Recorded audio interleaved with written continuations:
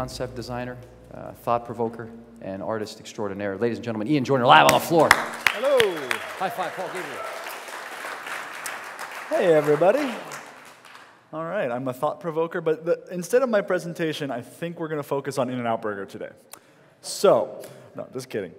So yeah, he said, my name's Ian Joyner. I've been around for decades now, apparently, but I guess that's kind of true. So yeah, I've been in the industry for a long, long while now. I actually started off in production long before anything. I was doing illustration and graphic design and motion graphics, but I fell in love with 3D. And I actually fell in love with it and won a copy of ZBrush. I think it was 1 point something, 1.2 or whatever it was. This is before subtools. This is before, obviously before Dynamesh. This is before pretty much ZBrush was anything like we know it as it is now. It had a lot of promise, but I didn't really see what the point was just yet. I entered a contest, I won this thing. It's like, it's really cool, but it doesn't really do what I wanted to do. A friend of mine happened to be on the beta for, I believe it was 2.5, which is what the two towers around there. And he goes, you got to see what they're doing.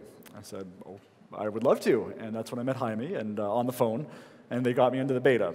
And it changed everything. It literally went from I was doing everything polymodeling, piece by piece by piece, and making organic stuff that I thought was pretty cool, to going, oh, this is actually an artist tool. It was still very rudimentary compared to what we have now. So I'm not going to show anything that old, but I will show a little bit of stuff that after I started doing that, I ended up working at Blur Studios. You guys might be familiar with them. They are awesome, and they continue to become more awesome all the time.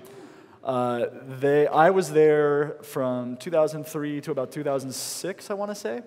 And what a place to work. I mean, what a first big job in the industry. I learned about what real production really needs, and also what timelines really mean.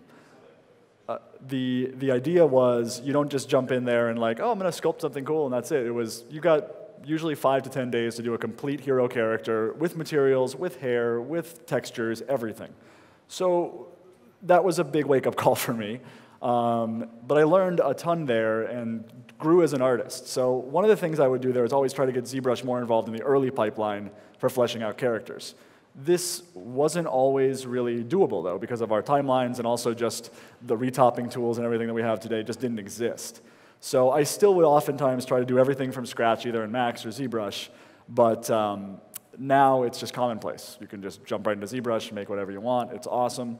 But I watched the program actually develop at my time there and become something that went beyond production tool, because we were using it mostly for detailing and pushing things around a little bit. And suddenly I started going, God, I could do concepts with this. Like, I'm much stronger in 3D than 2D. So I left Blur and I started doing freelance. I started doing a lot of work that was concept 3D sculpts. So they'd have a concept design that they kind of liked, and then they would say, let's do a cool sculpture of this, let's evolve it in 3D, but didn't have to worry about all the nitty-gritty production work. And I would also do the nitty-gritty production work, but I loved doing the concept side. So I kept trying to find a way to make this more quick, faster, faster, faster. And I did freelance for about 3 years, everything from game work to some film work, cinematic work a lot of. And then I met the guys at Stan Winston Studios, in particular Scott Patton.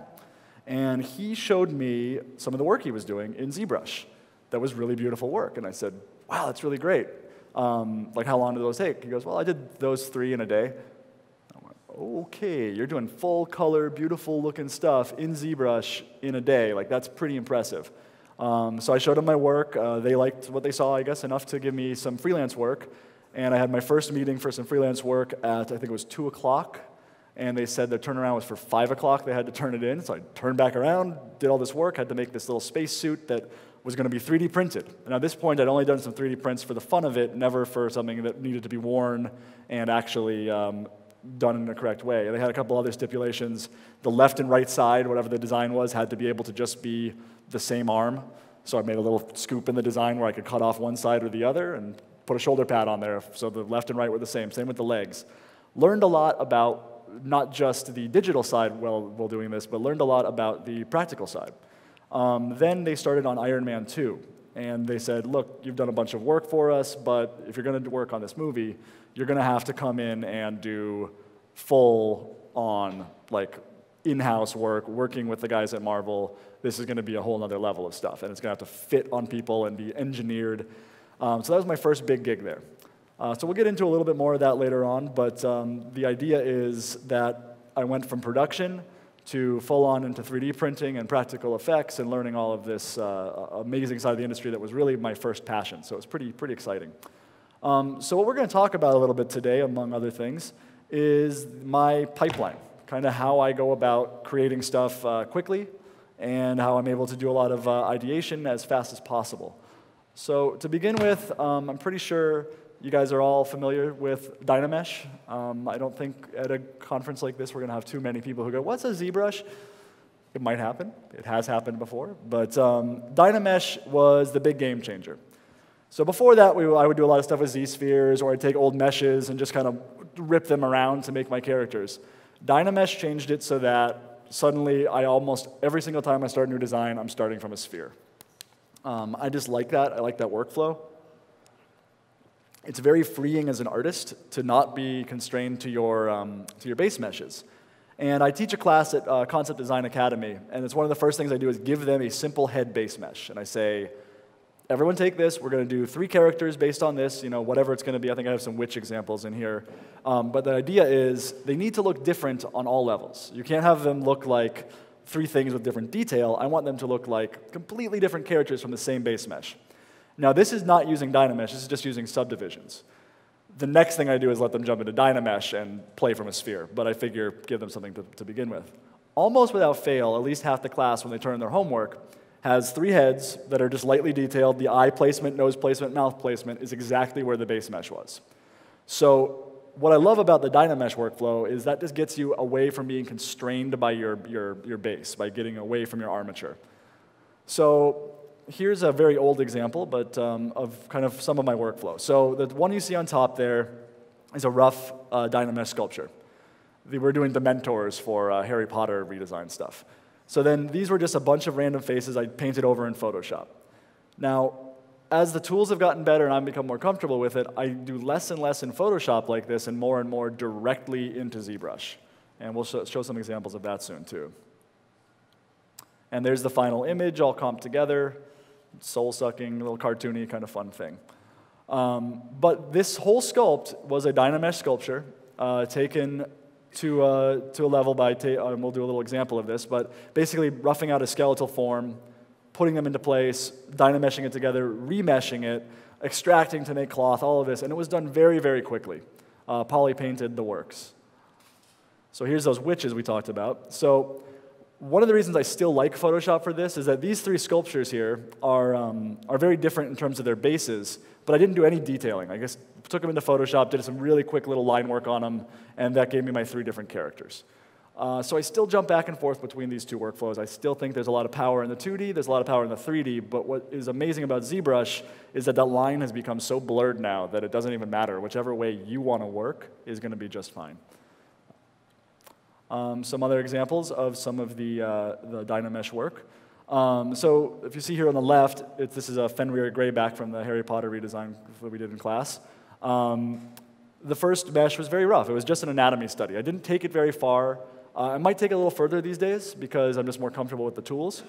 But I remeshed this and then was able to detail it all up very fast. And there's the final image for that. All of these images you see are actually not rendered in Keyshot. They're rendered in ZBrush using comp passes. I still love that workflow. Keyshot's amazing, so I don't want anyone to think I'm speaking ill of it because I use it all the time, and it's amazing game-changing software as well.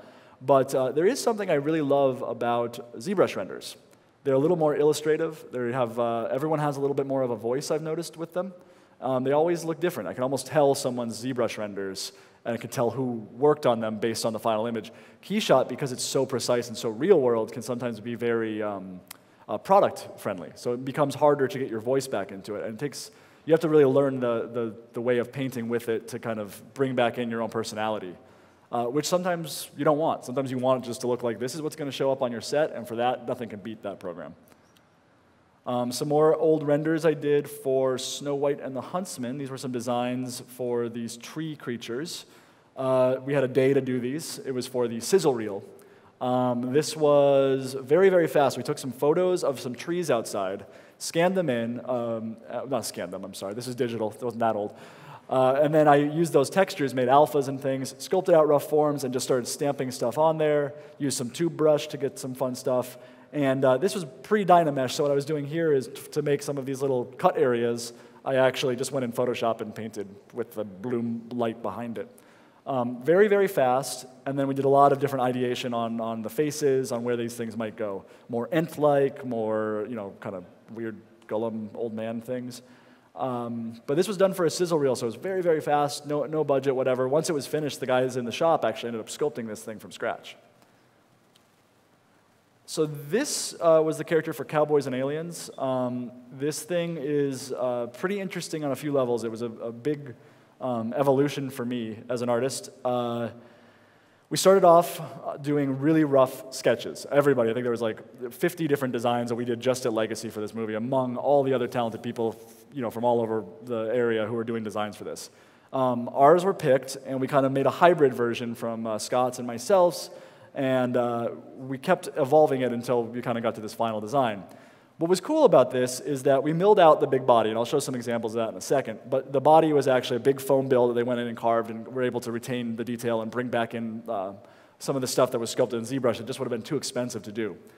The head, however, was the first time that we did something that was organic to this level, and we actually printed this thing and molded it, and were able to get every little pore you see on this was actually showed up in the print. Some more rough concept of maybe how it would stand. There's a whole bunch of these things. So here's one of the early maquettes that we did. This is kind of a fun character because he was very transformative. If you look over in the bottom right, you'll see his chest cavity without the little arms, and he had these arms that stuck out. And a fun thing about this is the head design. We had it locked. We thought everything was great. And literally, we're about to start making this thing. It was already, I think, being printed. And the trailer for Clash of the Titans came out, and the Kraken was shown, and it was gray. It had a ton of eyes, it had a ton of teeth, and it looked so similar to what we were already doing, we had to call the studio and say, we need to rethink this. So when we made the maquette, we ended up doing, I think, 6 different head designs, making them magnets, and just being able to pop them in and out. So instead of looking just at ZBrush renders, we were also putting them into this actual maquette to look at. And here's one of the final paint ones. The very talented people there. I believe Trevor Hensley did the paint job on this. I could be wrong, and if I am, I apologize. But anybody there, they're all super, super talented guys at Legacy. So, and here's some of the prints. You can see the blue one there is the initial design 3D printed on an object machine. The one over in the gray is actually a clay pour, where they were going to detail it up. Because at first we just did this print thinking it would be a cool piece, but we got so much detail on this when we had to redesign the face a bit, we ended up not needing to do the clay pour on any of it. We ended up just printing the thing out and then only doing clay in the back in areas that weren't as costly to do the detail. It was a pretty interesting learning process on this one. I had to do a lot of engineering. Further on you'll see, this is the old print when everything was just part of it. And here's the final design where if you look, you can see some of this pore details in there. These little flaps on the cheeks were separate pieces that were engineered off of it so they could flare out with little bladders. The eyes were going to push through with these little kind of sphincter eyes, so those were separate, going to be in a very rubbery material. So this was and if we look at this now, I kind of laugh because it was just so rough. We didn't really know about the engineering that we know now where everything could be perfectly done. But it worked just fine. There's me standing next to the giant foam builds trying to figure out what head size it was going to have. You could see it was a very big creature. And we made a puppet out of it, obviously. I think in the final movie, most of it was all digital, just because they're tough to maneuver around. But there's a few close-up shots, so we used these. There's a lot of dead bodies. And it was a great lighting reference, I think, for the guys at ILM. In the corner over here, you might see this little rabbit in the corner. That was one of my first designs I did for Legacy. Didn't know what the heck happened to it and found out that it was actually already filmed and finished by the time that I had my next meeting. So it was very rapid fire there. Another other one is to go over really quick is for Neighborhood Watch. Again, an alien. We didn't know what it was supposed to be other than bipedal. And was it going to have multiple things? Was it supposed to have a face? Was it supposed to be kind of comical? We just didn't know. So we did a bunch of designs. There's 3 that I had just to grab. And then this is pretty close to the final design used in the film. I have a little bit more saturated colors on this one than we ended up using. A couple keyframes of what it would look like in certain poses they wanted to sell the idea of. And then we got to do maquettes on it. If you look in the upper left corner, you'll see a ZBrush render. That is just straight out of ZBrush. That looks like John Shrefka is doing the paint job on the actual maquette there. And in the background, you can see some of the concept art. And then the final production pieces are at the bottom there. Now, what's interesting is because of the rapid-fire nature of these and also the budget, sometimes we don't mold these. So we just do them right out of the resins, which is great if you're in an environment that's completely controlled. However, oftentimes you're bringing these around in Hollywood, in the desert, wherever you're going to be, 115 degrees out. Well, those tiny little legs and stuff start to kind of warp and fall down and heat it up and move it back into place. On this character in particular, I made this base for it. So his legs are off balance. One's higher, one's lower. The idea being that when I put the base on, it would look just right. Well, when they first got it, they thought that I had made a mistake, so they had to heat the resins to kind of move it so that it would end up standing straight, and the base came out a few days later, and they went, oh, I see. So sometimes communication is really important, but sometimes you work with a team who's able to fix things on the fly, and it's not a big deal. But communication is pretty important. So again, we didn't have the budget to do expensive prints on these, so we did mills, and the amazing team here did all this lovely sculpting back onto these milled jobs. We pushed the detail and used a really nice foam on this so that got us pretty much all of our primary and secondary detail, but all the little tertiary fun stuff was just gone. So these guys had to go back in and try to sculpt some of the ZBrush stuff I did onto this, which I remember Aki saying that you could sculpt this in ZBrush, but you can't do this in foam, and yet they totally nailed it, and it looked fantastic when it was done. So, and here's the final suit with Doug Jones wearing it. Really fun project to work on. I still haven't seen the film, but I often don't watch the movies. So it was great, right? So here we go with the lizard. A ton of people worked on this character early on. I did some very early pitch work, and then was off it for a while and came back toward the end where all sorts of amazing artists had gotten their fingerprints onto it. So, I never want to say that this was my design. This is a collaborative effort. Everything you do in movies is a collaborative effort. And but I got to do the final sculpt on him and kind of blend in the actor and did some anatomy changes and scales. Lots and lots of hand-sculpted scales. My boss at Legacy, Shane Mahan, amazing guy, talented guy, hates the fact that digital often looked so symmetrical.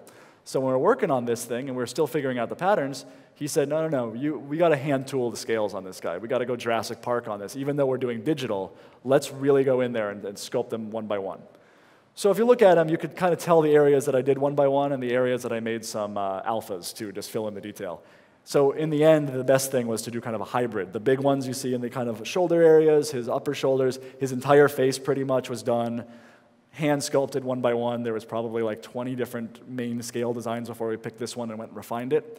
But this was my final image that kind of got the approval. And this is the maquette final before growing. That was a half scale, and this character was gigantic, so we'll see it in a moment. But the guys at, I believe it was Ironhead, initially did this beautiful maquette in Chavant, absolutely beautiful.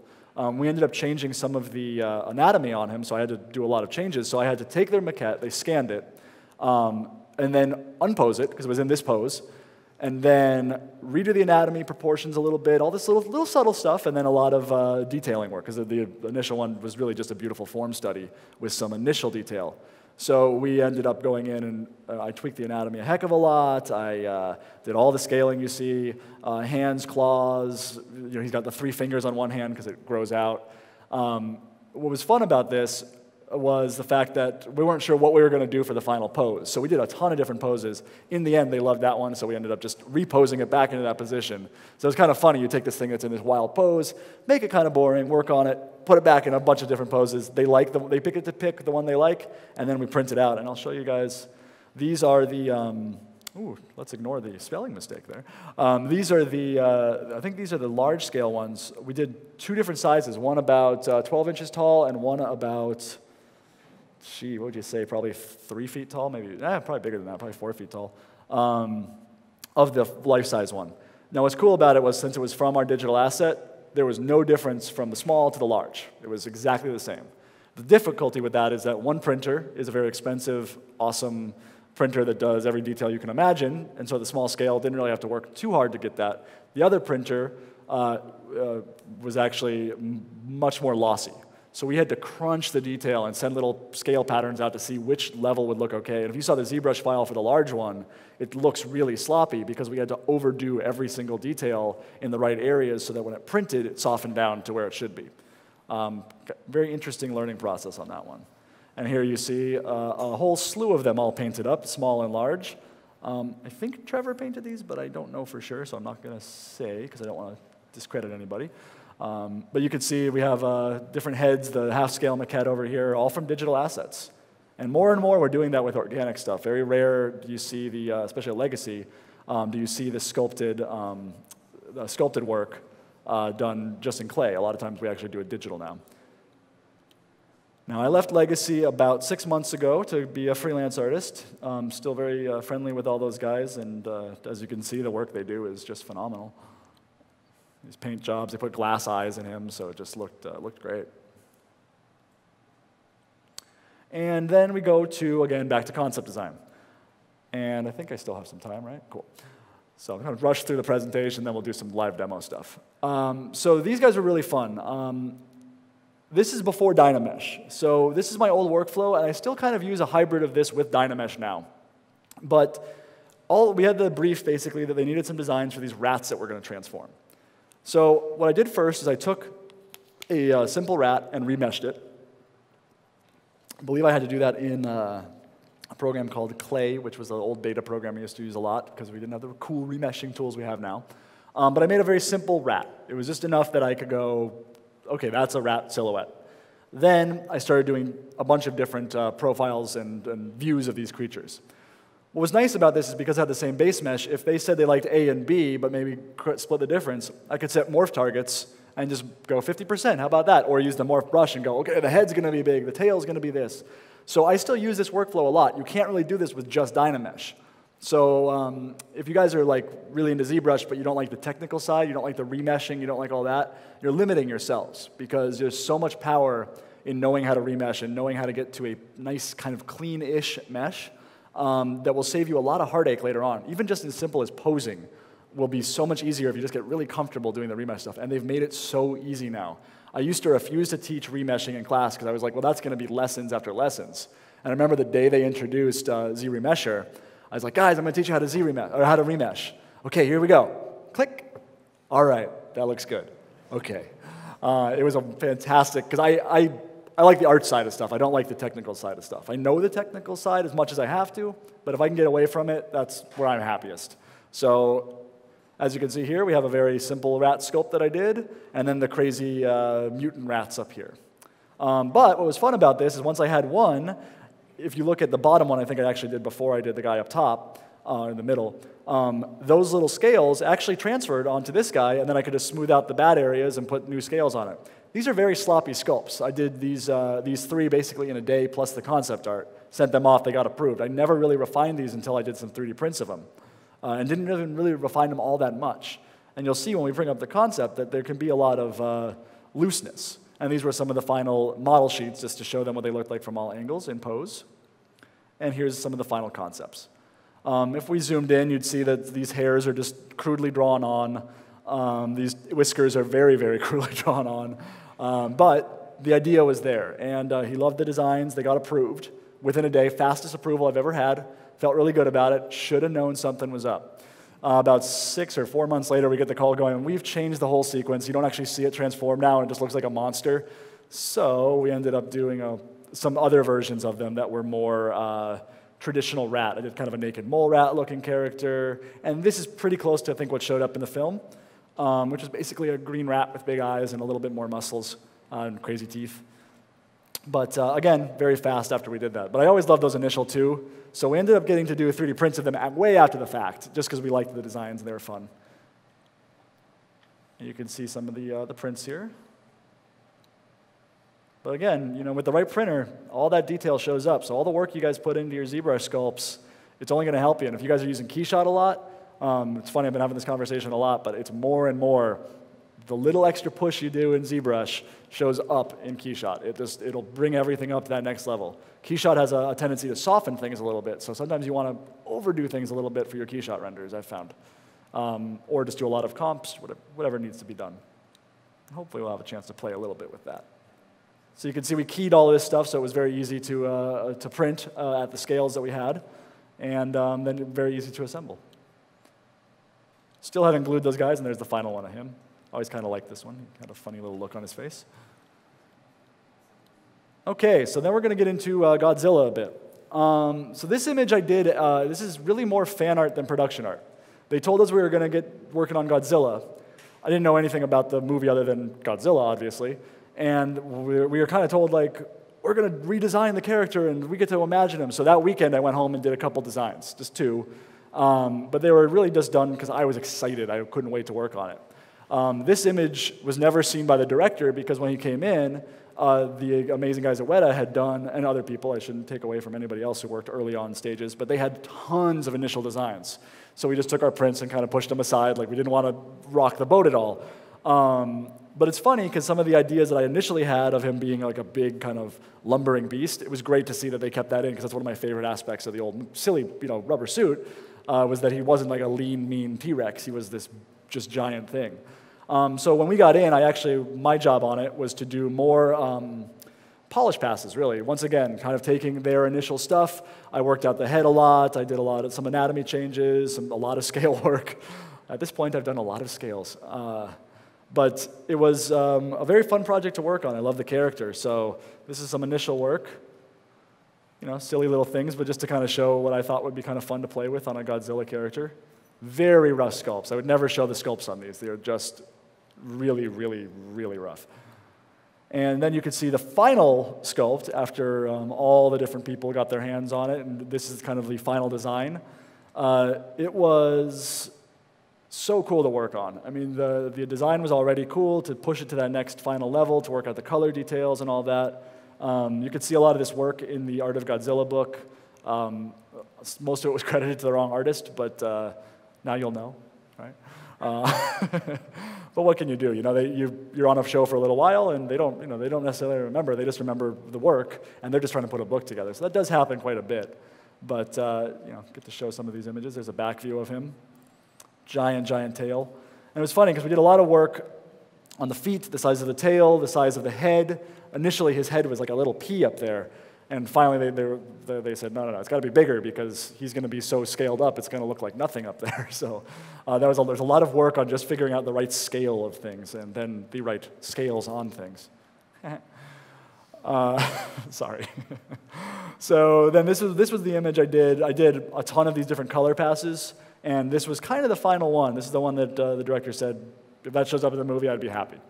So that was a great feeling to know, like this. And I think it showed up pretty damn close to this, so that was cool to see. These are some of the Mutos. They were really fun to work on. Worked really closely with the production designer on these, and he actually came and we did a lot of initial designs, which I can't show. I can only show the stuff that was in the book. And then once they kind of got further along, I think MPC had done a ton of stuff. I don't know that Weta did a ton on this, but I could be wrong, so let's just say they did. But when they came to this one, it was like a complete redesign. They had this very angular, like painting drawings, just saying it needs to be like all angles. So you're trying to figure that out in sculpture. It's pretty difficult, especially when you start posing it. All those angles don't quite line up. So that was the real challenge on these characters. And then here's some early designs. You can see he's much rounder at this point, and you kind of some striping going on. But a lot of fun to work on these things. Anytime you get to work on a giant monster, it's kind of hard to complain, right? Some color passes done early on, but you could see how angular these creatures were. And then this was the final female, the smaller one. I think it was the smaller one. Only image I could show from Jurassic World. So it's not much, but they used this on, I think, some marketing material, so I actually got permission to show it. But I worked on a lot of creatures for that. Really, really fun show. I'm sure, like many of you, Jurassic Park was one of the most influential movies I ever saw. It literally, all I cared about was Star Wars, and I studied the work of ILM. I still have a Smithsonian magazine from 1992, which was into the archives at ILM, showing all the practical stuff. Some of the digital stuff they were doing with the Ghostbusters 2, some of the stuff they were doing on on Indiana Jones, all this stuff. And I still have this magazine. My dad brought it to me and said, you know, hey, you're kind of interested in Star Wars. And I looked at this magazine and went, oh, I'm 12 years old, but this is what I'm going to do with my life. And you know, to this day, I still have it. So I can look back and go, hey, I kind of follow through. So it's funny that I went back to practical in the weird roundabout way that I did, because I always assumed that's what I would get into. However, Jurassic Park came around, and I believe it was Phil Tippett who was famously quoted as saying, I think it was, he was told, well, you might be out of a job. He said, don't you mean extinct? Now, that's obviously not the case. Practical is more important than ever. Working with digital, there's a whole hybrid of things that are done. But the story is kind of interesting to see how that worked out. But yeah, so getting to come back and work on a Jurassic Park movie, which again, I still haven't seen, but I heard it's quite good. Got to work on these guys, the Morphodons, the big evil mutant dinosaurs. It was really, really fun. And then we come to the book I worked on a little bit ago, Essence. This is available still. I think you can even buy it in the store back here, maybe. But this was a great book. This is a collaborative effort with a ton of different artists, some friends of mine from the real world, and some people I only know online, and some people I just really admire. So I got to do the final pass on the cover, but a bunch of other guys, I think it was Baker and Herman who did the design on this. And then I did the paint job on it and kind of made the cover for this one. And it was a really fun project to work on. Brian Wynia was the artist who kind of gathered the people and kind of, it was like herding cats, I'm sure. So, but we ended up making the book. So here's one of the creatures I did, the little manta pup, kind of based on my pets and my love of, if you ever look at a manta ray on the underside, they're really adorable.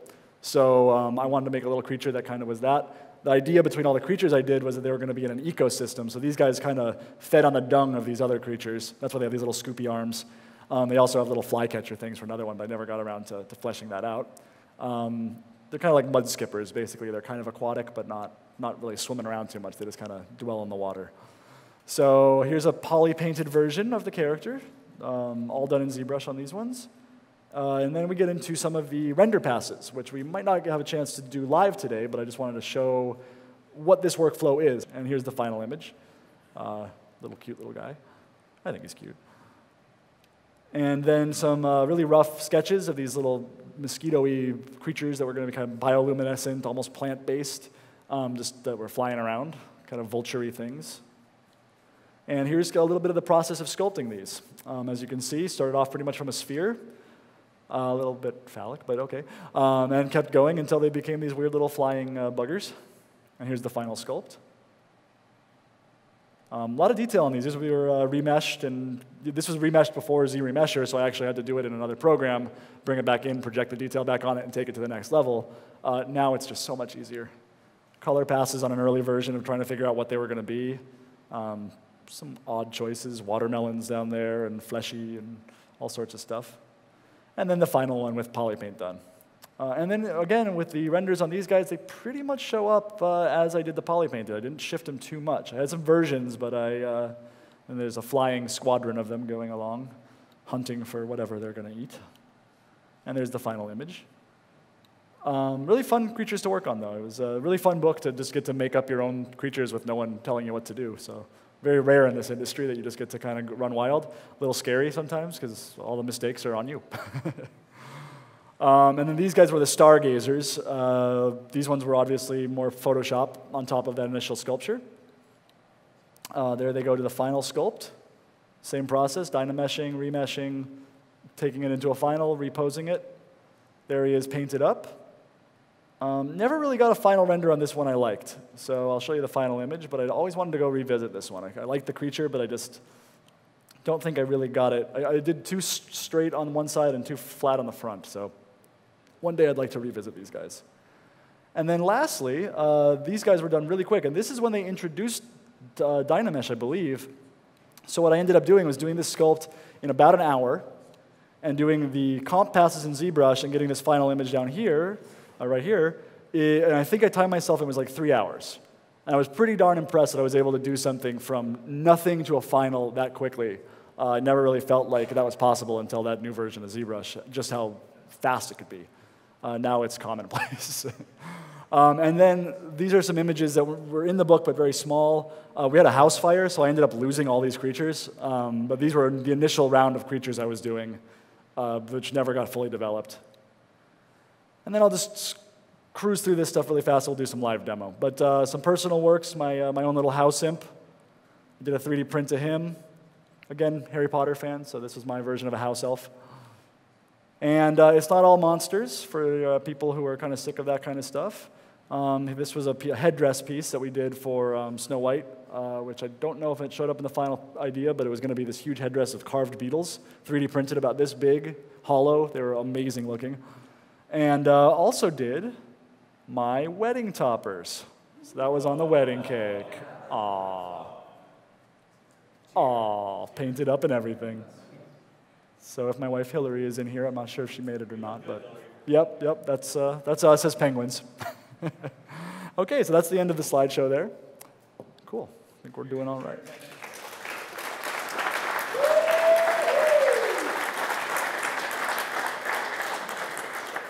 So we're going to do a little live demo stuff. Now, I don't have time to do something from scratch. I don't have time to do something polished, but I wanted to kind of show you the workflow in pieces, and we can kind of talk about what goes into it.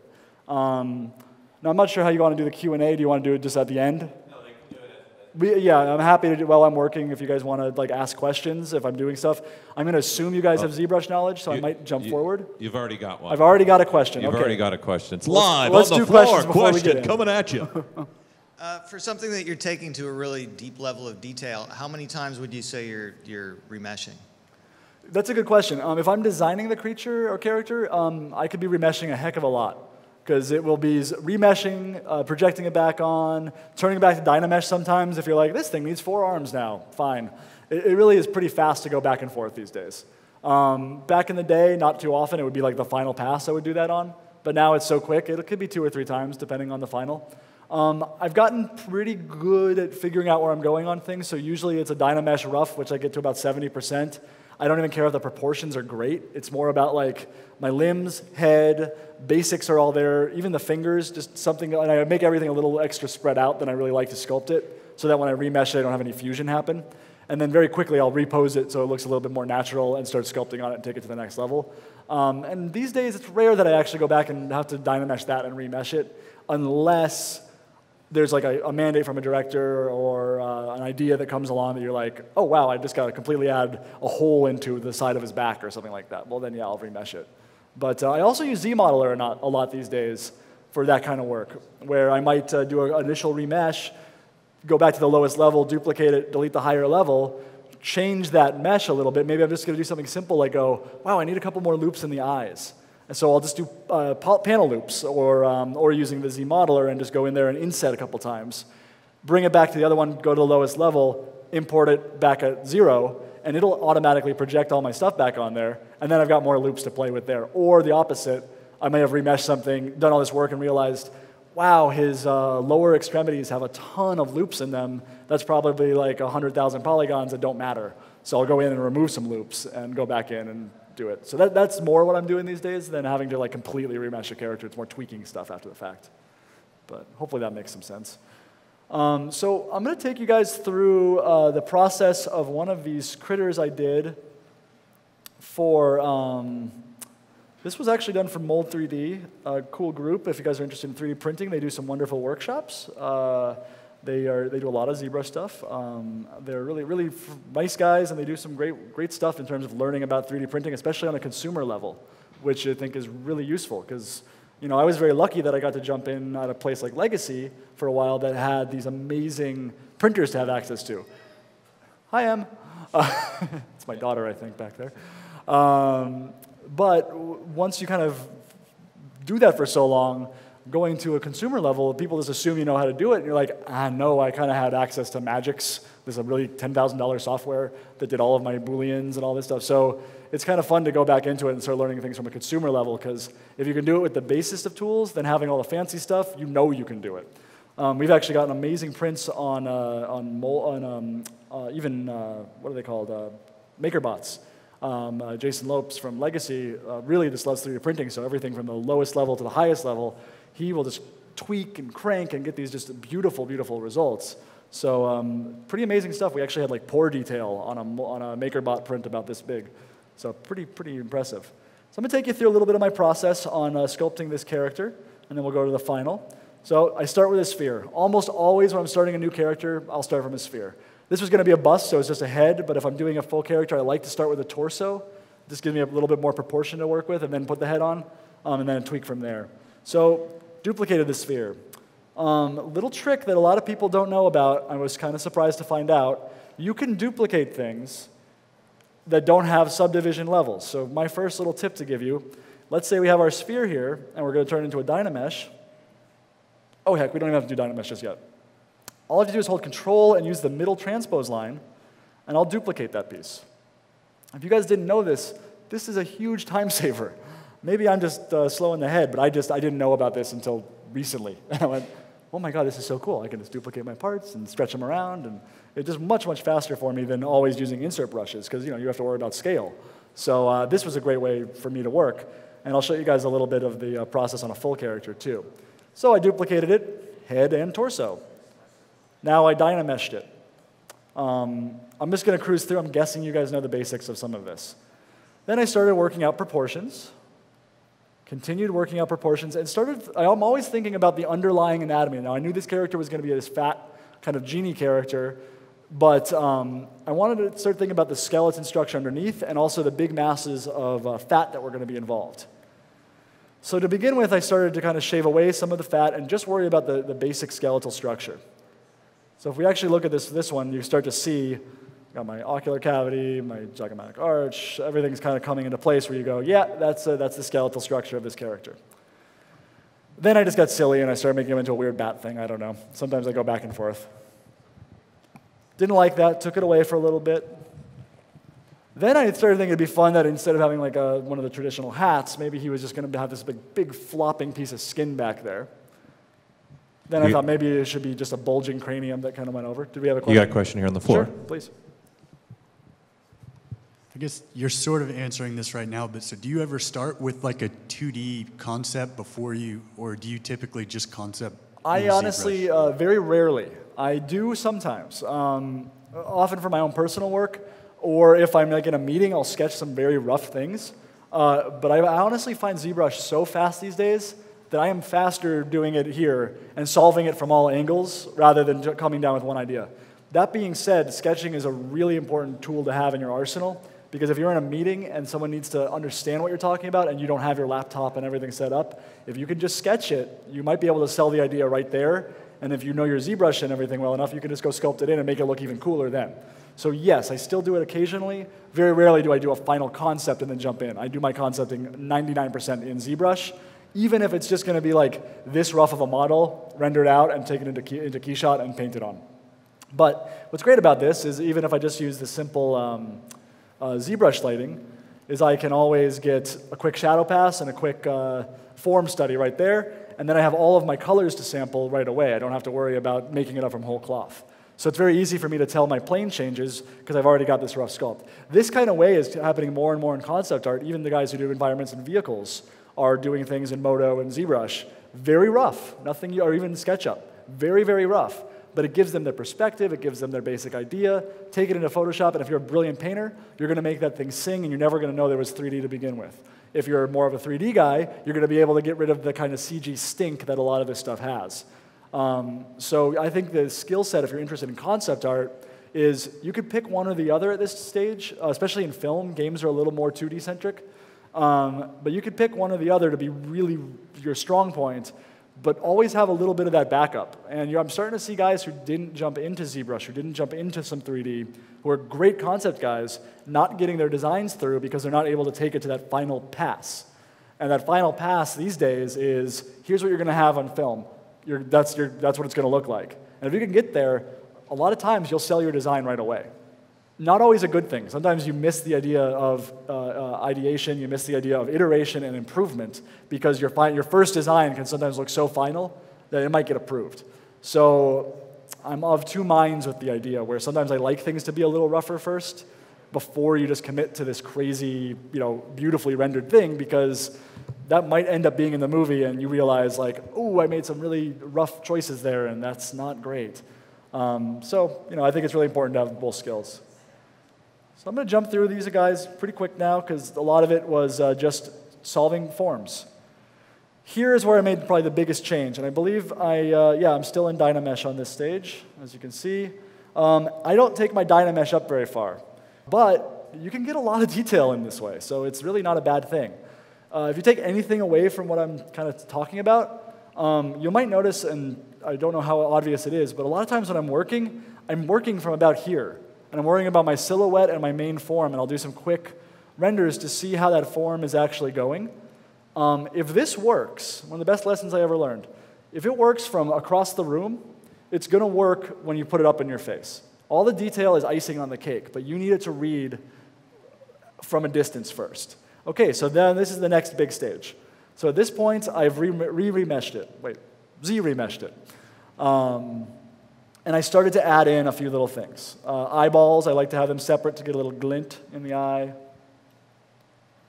And there's something I like to do. I recommend you do this when you're studying things on your own characters. Hard to do on a final character. This was for an earlier version, this skull. I don't think I did. But I'll often do this. I'll make a little skull study when I'm trying to understand the underlying form. And maybe we should go back and find that version that actually ties into this head. I believe it was the weird bat guy. Yeah, here we go. So that's pretty close. It might have been really this one or the one before, but hopefully you get the idea. But the idea is I know where my teeth are going. I know where my muzzle really needs to loop over. So I do this a lot of times if I'm struggling with an anatomy problem. It doesn't mean you have to do like a beautiful écorché, but if there's a part you don't understand as well, do a quick skull study, do a quick plane study, pop it in there, and I teach students this all the time. It's amazing how quickly you'll see where your flaws are. You'll do this and you'll go, oh my God, no wonder the problem is he doesn't have, there's nowhere for his teeth to go. Like otherwise his skull is going to be recessed where that's the problem. Or, oh, my cranium wasn't quite big enough. So maybe as I'm doing this, I might even tweak the skull to match what I did and see where it falls apart. Maybe the cheeks need to be further out. It doesn't have to be perfect. Now this is also a really fun way to make zombies. So if we're going to do this, especially if you've got a really nice skull model you've made or that you bought online or whatever, you could start carving them away, and we have our cool Walking Dead ogre guy. It can be a really fun way to work on that level too. So the better the skull matches what you're doing, the better it's going to be, of course. But that's just one little thing I sometimes like to do. So again, it doesn't have to be super tight, but it just helps a little bit. So I believe the last pass that we left off on was this one here, whoops, with eyeballs, teeth, and his little chin thing. This was my rough design, basically. This gave me the idea of where I wanted him to go. And then we'll pop into the final design. So this is all still Dynamesh. I guess those eyes were a little bit off. Doesn't really matter because I just got everything where it needed to be initially. So once I was happy with this,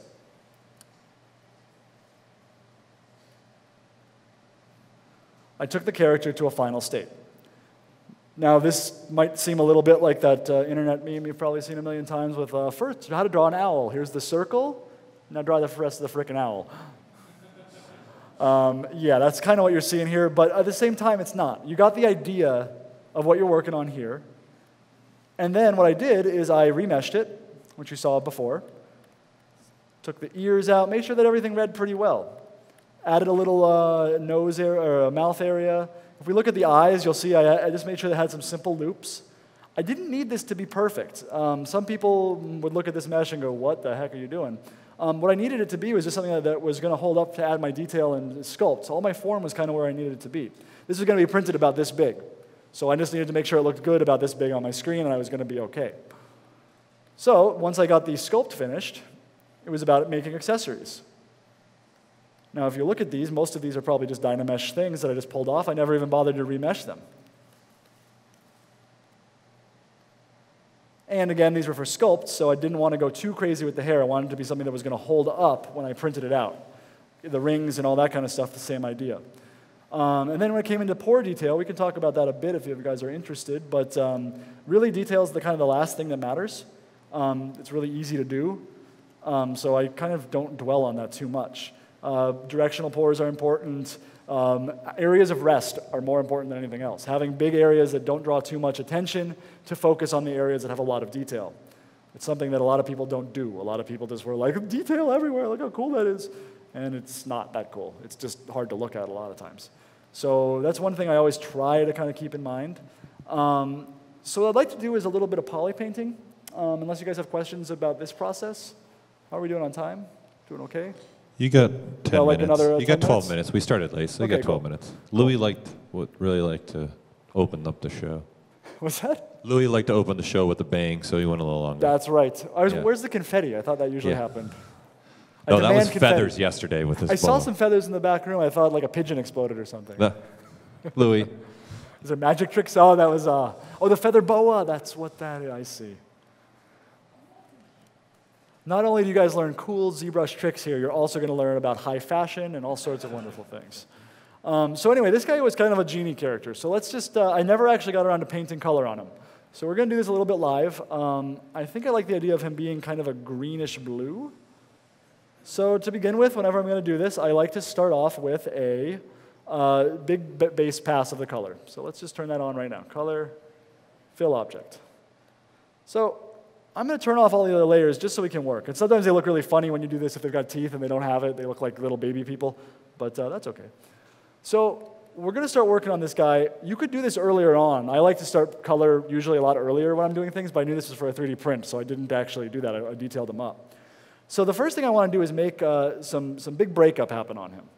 So I think what I'm going to do is play a little bit with some highlight, turn my RGB down a little bit, maybe go a little more yellowy.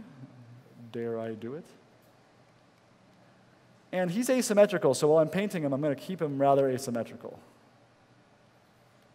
I think it's going to add a little something to him, too. So this is going to look a little bit weird at first, but it's really just blocking in some primary color breakup and see what I like. And I like to be kind of experimental at this stage. Some people are very, they have a methodological process for working on that, but sometimes I just like to discover and see what's going to look good. It's going to have a little bit of a 5 o'clock shadow to go with his stubble. Maybe a little bit of warmth in some of these areas would look nice. So we'll start painting in some lips. Inside of the mouth could look good. It's really nothing too crazy. I really based a lot of the way I do poly painting by watching friends of mine who work in practical effects and some of the old guys who are just masters of this stuff and seeing how they approached it. Because really, when you think about poly painting, what are you doing? You're airbrushing on a model, right? You're doing little stippling effects. You're doing little big washes of color. It's really pretty darn similar. So if you guys get a chance, I recommend that you watch videos of how people actually airbrush these characters and see what you can learn. Sometimes it's really useful. Same with sculpting. Watch how these guys handle form. Watch how these guys handle this stuff. Because I got really back into practical sculpting once I started a Legacy again because it was, I just watched these guys and was like, there's so much value in having that knowledge. And the digital tools are just a tool, but if you don't understand the theory, you're really not going to be able to achieve the results that you're trying to achieve. And it's a lifelong struggle. I mean, even the guys who do this all the time are constantly learning, constantly watching videos, constantly trying to find that little breakthrough, the little aha moments. So Here's a good question for Twitter, since you're poly painting, from Fernando, which is, Ian, do you have a specific lighting settings you do when you're poly painting? No, I don't. I actually move the lighting around. I like to use a basic material, sometimes with a shine on it, but really the basic one without shine is nice because it's not going to trick me too much. But I do like these two basic materials. The one with the highlight is really nice for me to read form, so when I'm sculpting, I'm often using this one. And when I'm doing this, I like to use the basic material because it's a little truer to color. The main reason I use these basic materials, or skin can be nice, but it's very bright, as you can see. So I end up, when I use that one for painting, sometimes I go over the top with my colors because it's so washed out. So it all depends. Also, if there's some reason that I'm going to do passes in ZBrush, I might be like, well, what's my base pass going to be? But the main reason I like to use the basic materials over matte caps is lighting is so important in your sculpture. And it's something that I don't see people do too often. But if you watch traditional sculptors, they always have a lamp, and they're always watching how the shadow play on it, right? Well, we should be doing that in ZBrush too. you're really going to see, and unfortunately it's not real time exactly, but it's so darn fast that it's pretty close to it. And we do have our fake shadows to kind of give us an idea. I know some very, very talented practical guys and digital guys who, when they got into 3D printing, myself included, made some horrible mistakes because you look on the screen and you think like, oh yeah, that looks great proportionally, or that looks like it's really concave, that's wonderful. And you print it out and you don't realize because you weren't looking with real shadow, things weren't deep enough, things were actually convex, things were proportionally not where they need to be. To give ZBrush a little bit more props though, they actually changed the way that the camera works in it a few versions back, and I have not had that issue of proportion come up so much. I used to always bring my models into 3D Studio Max to see what the real proportion in the real world is going to be. Now I'm pretty darn happy with just the default camera in ZBrush. I get a pretty good idea what I'm going to expect from stuff. Make sure, and when you're sculpting and painting, I like to have perspective on, unless there's a reason to turn it off. So again, I don't have another version of this guy to just jump to, which would be nice, but I'd like to just keep doing some poly painting if you guys are up for it. Then we'll get into a little bit more detail past stuff. So, you know, he's a genie character, so he might be a little more over the top in his color choices. We're going to get and do some modeling pretty soon, because he's a little bit airbrushy at this moment. But I do like to keep things kind of airbrushy to begin with. Another little trick I sometimes do, especially on characters like this that have a very defined endpoint, is maybe I'll use a little bit of darkness in the poly paint to just guide the eye a little bit more. It's almost like if you took an ambient occlusion pass and in Photoshop layered it on there, you'd have a very similar kind of result. So I'll do the same kind of thing where I want to pop out shadows a little more. Maybe those eyes are going to like really pop with some glowing color. Now, another little trick, which I'm sure most of you guys know, but maybe not, is to use backface masking when you're painting stuff, especially ears. Like the inside of the ears are great to be that little red, but I maybe don't want the outside to be that way. So by turning on backface masking, I can paint on this side and not have it affect the other side. You may have to tweak your brush slightly to make sure it's not overly large, so that it's not popping through, but that is one thing I really like to do. Also, when you're sculpting, turning on backface masking. So here's another question from Twitter. Please. You got about 5 minutes, just so you know, too. Okay, cool. I'm going to jump into some more detailed stuff. Sure. Then. Jason Fernandez wants to know, what is your workflow for transparency, translucency in some of your creature concepts? Almost all the translucency you see I paint. I don't usually have time to do skin renders. I wish I could, because sometimes they look so beautiful. But time is of the essence in concept, and oftentimes the finish polish is not as important as the idea. So I end up doing a lot of painting with a lighten layer in Photoshop, and just kind of doing enough studies of translucency, I'm able to get something that kind of works. It's not perfect. Now, when it comes to transparency, I'm sorry, ZBrush, but nothing beats Keyshot. It's beautiful. If I'm doing robot stuff, it's going to Keyshot, because you're going to have glass, you're going to have illumination, you're going to have all these beautiful things. And so when I do these kind of creatures, sometimes I just love a ZBrush render. But when I get into robots or vehicles or environments, Keyshot really becomes the champion on that level. And the two of these programs, I honestly think Photoshop, ZBrush, and Keyshot together are just, they're a dream team. They all complement the areas where the other ones kind of maybe don't have the strengths. I'd love to do a little, I don't have time, but I'd love to show you guys, so I'm hoping someone will, some of the setup for Keyshot where you actually build lights in ZBrush, and you can do really controlled lighting with it. What's nice about that is Keyshot has a tendency to make things look like product renders, which is a benefit to probably 99% of the people who use Keyshot, but it's a real bummer for us character artists and concept artists who want to have a little bit more dynamic images.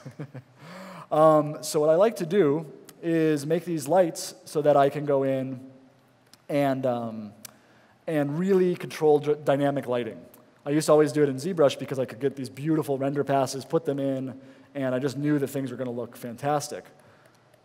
But once you get into Keyshot, a lot of times things wash out. So I'll turn my HDR lighting down to almost nothing, and I'll turn the lights that I have on to like sometimes even up into the thousands to get the look I want. There we go. So let's just jump into a little bit more detail work on the poly painting, since it looks like that's what we're going to have time for. Okay, cool. So one of my first little things I love to use is mask by cavity. If you guys are familiar with that, hopefully by now it's become a little more commonplace, but a couple of years back I remember no one knew about this little thing and you almost hated to teach people about it because it was like, how do I make my detail pop? Mask by cavity, all right. But it is such a powerful thing. So we can go in here now. I have a mask on, I've just hidden the mask. And there's two ways you can go about doing, oops, I have to invert that. Two ways I can go about doing this. I can make it so that the dirt is basically being caught in the crevices. So you see that a lot of dinosaurs and things where they're going to be brighter. Or you could go the opposite direction. And maybe you want your crevices to pop out and keep the skin the other way. Either way is totally fine. So sometimes I like to just play with a little bit of contrasting color to add more visual interest in those crevices. Can look kind of cool. Again, we're going a little over the top with some of the color choices on him since he's kind of hyper-real as opposed to the normal kind of look. But what you'll start to notice, and you might notice I do things a little bit layered up, what you'll start to notice is that these details really start to pop out. You don't want to go over the top with it, though. You want to keep things subtle. It's going to really help. So sometimes with the mask by cavity, though, it's not quite where you want it. So I'm going to turn the 100% all the way up. I'm going to ramp this up because I want some really crazy tight detail pass and just kind of find where it's going to work the best. So that looks pretty good. And again, I'm using a very low opacity. I'm going to invert that, actually. I like the opposite direction for this, I think. Maybe we'll go with just a little bit of that. Yeah, that's looking better. So that's one pass we can do. Another little fun trick that I like to use, using some of these masks. As you can see, this stuff starts to pop out a little bit, but still pretty airbrushy. So now we really got to kind of model this thing up and give it a little bit more interest. So what we're going to do is we are going to play with a couple with these settings. Color spray is one I really like. Toss on a little bit of a scatter brush. By default, there's some great alphas with ZBrush that really work well with this. This one's a little more organic. You got a question on the floor here. Please. Ian, do you ever use layer painting so you can try to layer up your different layers of painting? You like using layers for painting? Yeah, do you use layers in ZBrush for painting? If I shouldn't say anything bad about ZBrush in this conference. Okay, layer painting has a real problem, and it's caused me a lot of grief, so I don't use layer painting. If you may have noticed that if you toggle it on and off, layers tend to ghost a little bit, and that's just with geometry. But with color, there's some kind of serious issues that I would love to see resolved. I love ZBrush. Please don't take this in the wrong way. I've learned ways to work around it. The issue especially is with Keyshot. Sometimes if you do layer painting and you send it to Keyshot, you get this black, weird material that looks like it's like inverted pixels and things. There is a way around that, though. You just turn off your layers and bake them and then send them over. So it can work. I do occasionally use it, but because of my issues I've had in the past, I don't do it too often. Generally what I'll do is I'll make a UV map for the character very quickly with the amazing Z plugin, and then I'll save texture maps off that way. For me, that's been the way to go. Again, I hate to say anything ill of the program because it is a wonderful, game-changing, life-changing program. But yeah, layers are something that I usually avoid right now. So we'll take one more question here from Twitter. You got a couple minutes. Rodrigo wants to know, what was your advice for the resolution with Dynamesh for good detail? I see you're using 512. You like to keep it low, right? I keep it very low. 512 would be usually my max. I start it at 32, and I double it up every time. So it's like 32, 64, 128. And then about 512, 768, I'm usually done. Maybe 1024 if I'm really just having fun in Dynamesh. But at that point, your computer's, even with a fast computer, you're going to start struggling a bit. So I generally just Z-remesh it. And ZBrush loves stuff that has low geometry to go back to. And you'll notice it, and Paul, you can tell me if I'm right about this, but ZBrush is always referencing back to the lowest resolution, I believe. And that's why one of its little magic tricks on how it can go so quick. You'll notice that even if I probably deleted the subdivisions on him and started moving him around, the computer would be a little bit chuggier. You might have ever seen when you're like doing some detailing that it only has like a strange little area that shows it. And I believe it's because ZBrush is able to just kind of say, no, this is the important area right now. I don't got to think about everything else, which is great. So it's one reason I don't like staying in Dynamesh for too long is because by the time that it gets to the detail pass you see here, I'd be so high resolution that I'd be struggling with the computer, as opposed to just letting my design come through the way I want it. So using the tools that they've given us, you never really have to have that issue. So that's kind of, it just gives you more freedom. Like, one thing I like to do is I might do a whole pass on this guy and then realize, you know what? He would look cooler if I stretched out his neck all the way down to here. I don't know. Maybe that's the way he needs to look. All right, we'll take one last question here, and then you're done for the night. Cool. Hold on. Yeah, Ian, I've noticed that you're using a very similar color template, color temperature that you would use in a human on this character. In which one? Color temperature. Yeah. And I was wondering if you find that to be universal across a lot of things, or do you find variations in more complex alien races and things Humanoid like characters, I do. They look alive when you do that. When I try to go break the mold too much, generally things look a little dead. You don't want to go too far with it. Obviously, he's kind of in these greens But the stubble is going to be a dark color because that's the color of his hair eventually. The blood that he's going to have is going to be warm, so I like to have a little bit of warmth in the cheeks. But honestly, this is the first pass of color. This will evolve as I go. But yeah, usually when I'm doing like full-on creature stuff, that's where I get a little more bold with my color choices. The more humanoid stuff, especially stuff like this, it's a little cartoony. I do like to kind of keep it in those zones. It just seems to work better. But personal preference and also probably a little bit of laziness on my part. Unfortunately, we got to wrap up. Okay, well, sorry guys. I was hoping to get a little further with it, but Ian Joyner, everybody.